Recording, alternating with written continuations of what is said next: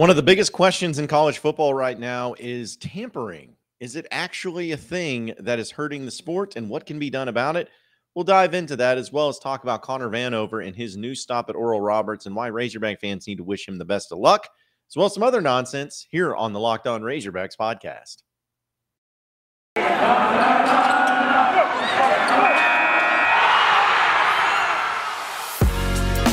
You are Locked On Razorbacks, your daily podcast on the Arkansas Razorbacks, part of the Locked On Podcast Network, your team every day.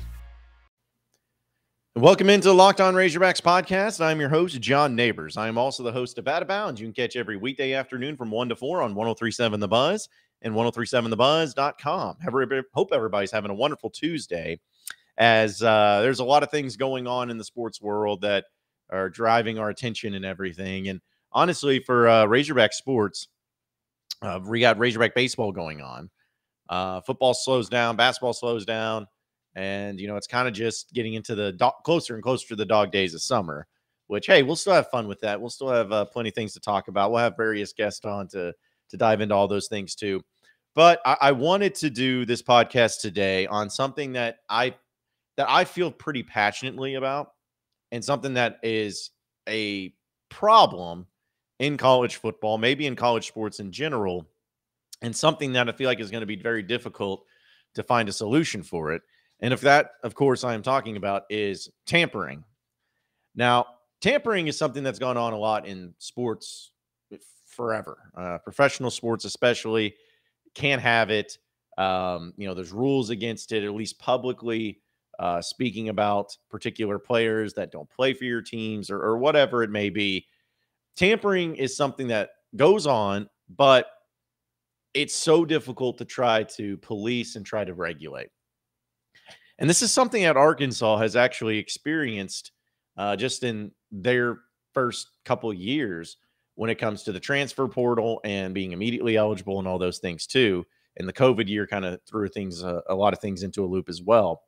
When last year, around this time, in fact, right after spring practice last year, whenever that officially ended for Arkansas, Mike Woods ended up leaving Arkansas 2 days after the spring game. And then very shortly after announcing he's entered into the portal, he goes to Oklahoma to play for Lincoln Riley. That, I think everybody kind of knew that there was a legitimate issue, or at least that issue right there was a legitimate thing for when it comes to tampering, and how that's a sucky thing to do. It's a sucky thing for Coach Lincoln Riley at the time at Oklahoma to do. It was a sucky thing for Mike Woods to do. It was a sucky thing. And I know, but sometimes I get tired of everybody just saying, well, it's the player's ultimate decision. Let them, it's their life. They got to be able to do what they want to do. Okay. But at some point in time, you got to say, hey, that was a sucky thing. Do what you want. Of course, you have the freedom to do what you want, but that's a crappy thing to do. Call it out for what it is. And that's what it was last year. And this has kind of really just come full force once again, where Jordan Addison, who was the Biletnikoff winner last year for Pitt, which still think Traylon Burks was better. That's neither here nor there. But he was the top wide receiver last year. And he's one of the top returning players in the 2022 season. And Pitt, obviously, is really excited to have him. He was one of Kenny Pickett's best wide receivers. Kenny Pickett moved on, and he just completed his sophomore season, so he's still got one more year to play. But as good as all that sounds, last week he decides to enter into the transfer portal. Just right after spring practice ends, enters into the transfer portal. And when he entered into the transfer portal, this is all according to ESPN, he says that Pitt, Pitt remains an option for him to return, but he also may need to move on and possibly go on to somewhere else, which at the point in time, he's not going back to Pitt because his option to withdraw from the transfer portal has already passed on May 1st. So he's not going back to Pitt. But the sources that told ESPN said that Pitt coach Pat Narduzzi caught wind of USC as a possible destination and called Trojan coach Lincoln Riley multiple times on Friday to express his displeasure Pitt officials suspect that tampering could have occurred, and USC did not immediately return the request for comments on Friday night. So essentially what it sounds like, and we don't know exactly where Jordan Addison, at least at this point in time, has officially announced where he will be transferring to, although USC seems to be the one that is making a lot of sense, especially with the sources happening that way. But it's amazing and coincidental that it happens to be Lincoln Riley again, something that Arkansas fans knew about with what he did with Mike Woods. This is bad.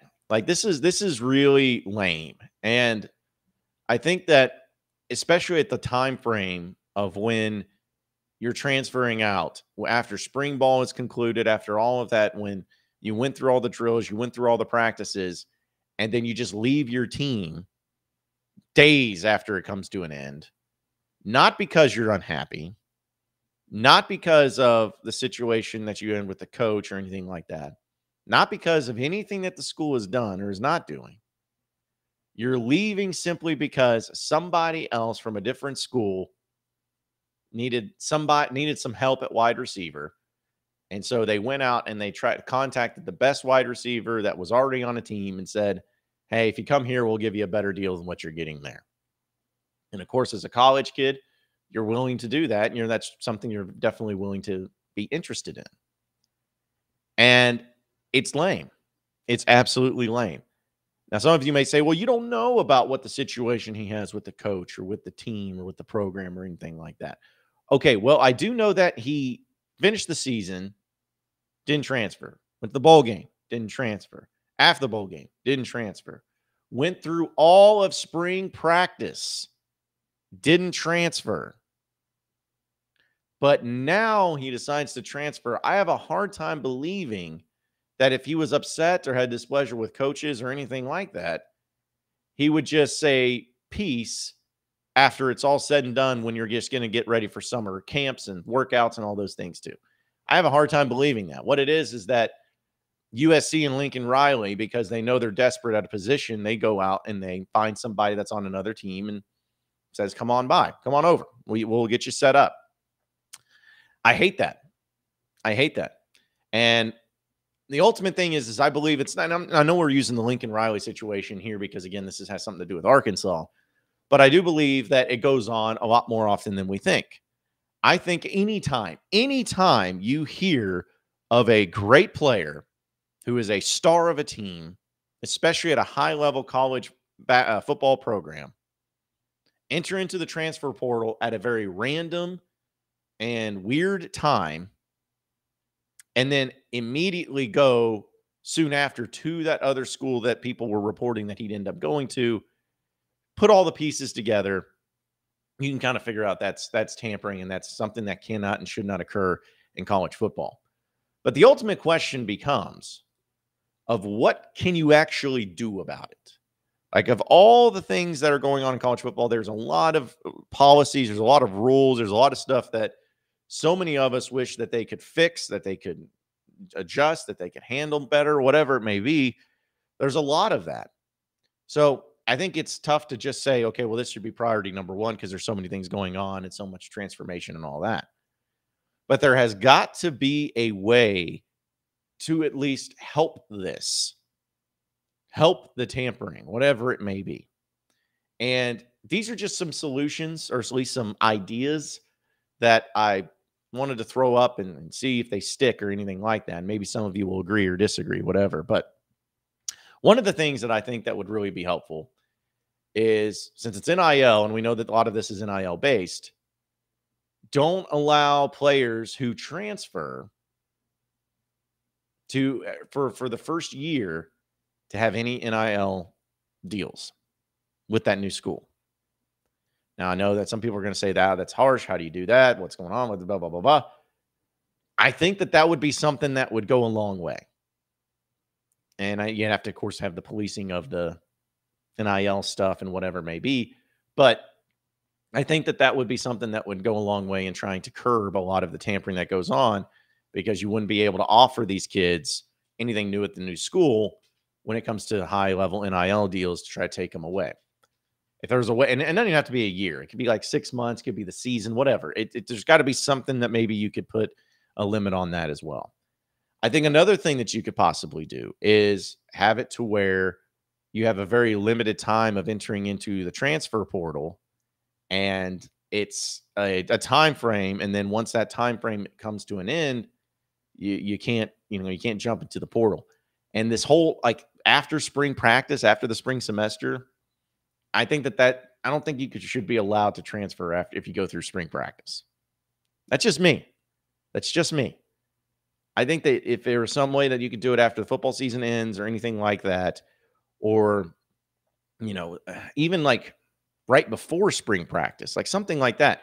I don't know. It's just going through spring practice when that coaching staff and that team is counting on you to be a part of their roster next year, and then you leaving them high and dry after the spring ends, to where they were counting on you to be there, and now they're going to have to go out and try to find a replacement for you, when a lot of the players that may have been normally available that you normally would have gone after have already gone to their own schools because they all transferred in early. You're kind of left holding the bag. I feel like there needs to be some sort of addressing to that. Try to make it to where, players have limitations on when they can transfer or when they can enter into the portal, to try to keep these types of things from happening, to where, because here's what essentially happened, because I keep continuing to lose a lot of respect for Lincoln Riley. I think that he's a pompous dude that thinks that he's going to go over from Oklahoma to USC and do so much better, and he's not. Everyone thinks that he's going to go to USC. Watch out. The Pac-12 and USC are so light years far away from being even a relevant football program compared to what the rest of the nation has over here in the SEC, even in the ACC, some teams in the Big, like, they're in their own little world over there. And if anybody thinks that he's just going to suddenly turn USC into a powerhouse like Pete Carroll was once able to do, they got another thing coming. I predict they are going to fail miserably at USC. But either way, that's neither here nor there. I just don't understand, because basically what happened is that he got over there. He thought he had a good roster. He thought he was mixing it up. He goes through spring practice. He's like, my wide receivers aren't very good, or I don't have enough wide receivers that are very good. So instead of just working with what you got, instead of trying to, go through what's in the portal already, guys that are already looking to transfer, you're like, no, those guys aren't good enough. I'm going to go after a guy who's already on another team and entice him to leave that team, hanging high on dry, to leave that coaching staff and come play with me. That's a crappy thing to do. It's a crappy thing to do. And the other solution, and again, this would be something that's really, really difficult to do, because I know that there's so many different ways to get around it. But I think that if you made a punishment so harsh that if anybody, any coach or anybody got caught tampering, then there would be a 1-year ban from college football. I mean, I think something like that would at least make it to where it was so difficult to try to do. And coaches, of course, would not want their name involved. And of course, they'd go through other people too, and I get that. But at least make it to where it's not so painfully obvious when Lincoln Riley is using the subtlety of a baboon to go after a wide receiver that's already at another school, and everybody just kind of shrugs their shoulders like, what are you going to do? No, do something. At least have something in place to possibly scare people, possibly make them think twice, possibly make them really go around above and beyond to try to even make it possible, because it would at least make it and me and a lot of others feel a little bit better about the current process that they find themselves in. So again, I don't know what all that could work. I don't know if anything is going to work. I don't think you're ever going to fully stop it, but I do believe there has to be some things done to kind of put it all to rest. And then, Arkansas, they've had transfers this year, and if they had any sort of tampering, that's bad. So I'm not just saying, it's only bad when other schools do it, and if my school does it, it's okay. No, I think it would be bad no matter what. If I found out that Sam Pittman and the staff were tampering, I would be upset by that. I think that would be really lame. So don't misconstrue the message here. It just can't happen anywhere. I'm just saying that even though it happens, even though it runs rampant, even though there's a lot of uncertainty about all these stuff with the transfer portal and all that, there has to be something done when you have star players leaving other programs to go to other programs just strictly because it's NIL, and they get contacted before they even enter into the portal. They're told to enter into the portal. Don't like that. Something needs to change there. That is for sure. We're going to talk about Connor Vanover and his new stop, and why Razorback fans need to cheer for him, because that may be tough for some fans to do. But either way, we'll talk about that on the other side of the break. You are Locked On Razorbacks, your daily podcast on the Arkansas Razorbacks, part of the Locked On Podcast Network, your team every day. All right, so I wanted to give a shout out to Connor Vanover, who has officially entered into the transfer portal a few weeks ago. And he was kind of looking for a stop, and he announced yesterday via social media that he is going to be transferring over to Oral Roberts, team that Arkansas has faced before, and a team actually Arkansas faced in the Sweet 16 just 2 years ago. And he's making it known that he's going to go to Oral Roberts, which is funny because Isaac McBride, who was one of the top tier talents coming out of the state of Arkansas, I think he went to Kansas, and he's ended up transferring around. He's actually playing at Oral Roberts as well. So if you can think about that and where he's at. Anyways, he's going to be joining him over there at Oral Roberts, and McBride was at Vanderbilt. Then he went to Oral Roberts. So, yeah, he's been all over the place. So Vanover said, and this is according to the Arkansas Democrat-Gazette, Vanover said, being able to play with Isaac, again, was a big plus. We're good friends. He's active in recruiting me to Oral Roberts. I'm excited to be teammates with him. Really, teammates again. Okay. So he's going to have 2 seasons of eligibility remaining, which is crazy because it felt like he was at Arkansas for 3 years. He sat out 1, played 2, and he was at Cal 1 more year. And now he's going to have 2 more years of eligibility. That's pretty crazy. He also said, I think I will work really well in Oral Roberts' system. I'll be able to do a lot of pick and rolls, pick and pops, especially. I think we can really do some damage there. Says, I think Coach Mills is a good guy. He's real smart and friendly and knows what he's doing. He wanted me real bad, so that was nice. The door just kind of opened for me to go to Oral Roberts. I'm looking forward to being there and getting to work. Now, say what you want about Connor Vanover and his time here at Arkansas, and I know that a lot of people got very frustrated with him many times, anytime he came in, because of his the things that he couldn't do, or the type of player that people wanted him to be. Like that was always dumb. And then but what was equally as dumb is the people that were saying, "Oh, let's bring in Connor Vanover to guard this 7-foot guy because hey, he can't do any worse than what we have now." Yeah, he could. You got to trust Musselman to be able to do what he's doing with his players, and you can't just assume, "Oh, well, don't worry, this guy's big, so let's just throw him in there and it'll be fine." No, that was never the case either. But my whole point in bringing up Connor Vanover is similar to what I'll bring up with pretty much every player that ever will play for Arkansas and play for Eric Musselman and then transfer out to go play somewhere else. You got to wish him nothing but the best of luck.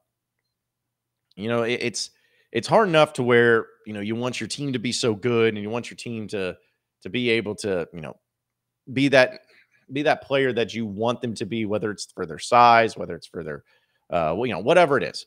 Like, you want them to have that. You want them to be so good at what they do in their craft that sometimes you're really upset if they choose to go somewhere else or leave you because you had so much hype for them. You had so much promise for them or hope for them that when they leave, it kind of hurts. But the thing is that especially in Razorback basketball and especially with Eric Musselman, what he's doing, you have to be able to understand the roster movement and change that is going to come along with the program. And that includes bringing players in and sending players out. It's going to be an ever revolving door here at Arkansas. And I know people may be resistant to that. People may not like that. But at the end of the day, folks, that's what's going to make this program better each and every year. It's going to make them better. Now, I'm not saying that they're only going to get better every year and, they'll never do worse than an Elite 8 run. I'm not saying that. But what I am saying is that in order to achieve the type of team and the type of greatness that you need to have to be able to be that national championship contender, you have to kind of do what Arkansas is doing. And that's, I think, what Eric Musselman has understood when he's treating his program as a NBA team.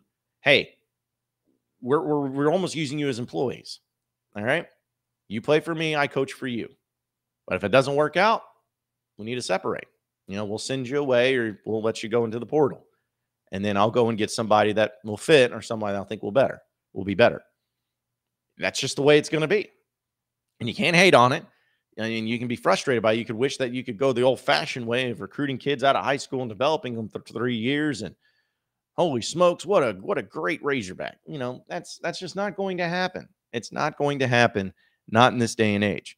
And so you just kind of got to go along with how Musselman prepares these guys and how he uses his team and all those things to just get used to this and used to how it goes down. So my whole thing is that with Vanover or with any player that transfers out of Arkansas to go somewhere else, wish them nothing but the best of luck. Hopefully they do really well. I hope Connor Vanover goes over and averages 20 and 10 for Oral Roberts. And I hope that they don't play Arkansas because of course, if they play Arkansas, Arkansas will win. But I'm saying I'll root for him besides when he plays for plays against Arkansas. And that's the way it should be. That's the way it all should be if you're a Razorback fan and everything. So just utilize that, understand that, and make that happen, make that possible. Because I'm telling you, folks, it's going to be a lot of fun to see what he can do maybe in the new system. But it's also going to be a lot of fun to see who some of these new guys will and what they'll be able to do here in the Razorback basketball system as well. BetOnline.net remains your number one source for all betting stats and sports info. Find all of the latest sports developments, league reviews, and news, including this year's basketball playoffs and the start of Major League Baseball season with BetOnline.net. It's your continued source for all your sport wagering information, from live betting to playoff and esports and more. Head to the website or use your mobile device today to see all the trends and actions at BetOnline.net, where the game starts. You are Locked On Razorbacks, your daily podcast on the Arkansas Razorbacks, part of the Locked On Podcast Network, your team every day. All right, and then the final segment, I just wanted to bring this up too because I thought this was really cool. A huge congratulations to Trey Wade, former Razorback basketball player that finished up his career as a college basketball player this past year with Arkansas.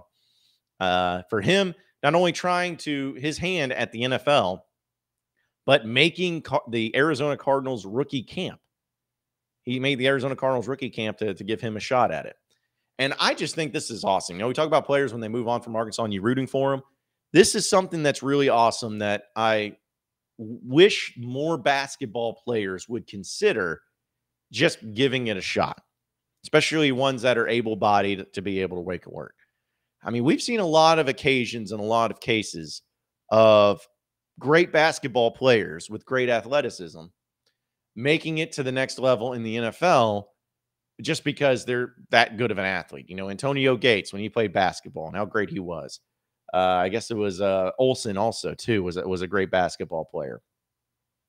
We see examples of guys like that are just, able to do so many different things, but they find their own niche in the NFL. And we see that not even just basketball players, but even baseball players. Kyler Murray and Jameis Winston were like first-round picks in Major League Baseball because they were that good, but they chose football.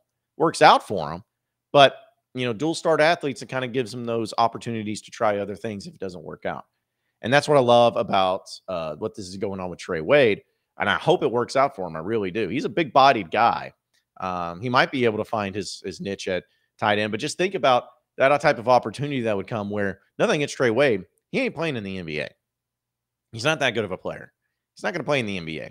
If anything, he would have a career maybe overseas, maybe in the G League, whatever it may be. Don't make much money, whatever. But if he sees, hey, I feel like I could be a tight end. I feel like I could, be this big-bodied athlete that could help a team out. And as long as I can develop my craft and catch balls and learn how to block and all those things, then I can find my way and make some money in the NFL too, or maybe in the USFL, or whatever that may be when it comes to other things going on there too. So I just think it's awesome that Trey Wade's doing this, and I'm glad he's doing it. And I wish more football player or basketball players would consider that possibility if the NBA doesn't work out. If they're able-bodied, you can't have Chris Likes out there playing football, but if you're able to have a body type that can work in the NFL, try your hand at it, give it a shot, see how it goes. What's the worst thing that can happen? They tell you no. Basketball could still be there for you too, or just move on with the next chapter of your life, whatever it may be. So, but a huge shout out to Trey Wade for making the Arizona Cardinals Rookie Camp. Wish him nothing but the best of luck, and hopefully he's able to make it all happen. Appreciate everybody listening in to the Locked On Razorbacks podcast. Be sure to like and subscribe to the podcast on iTunes or on Google Play. You can also get after me on Twitter at BuzzJohnNabors for any questions, comments, concerns that you may have.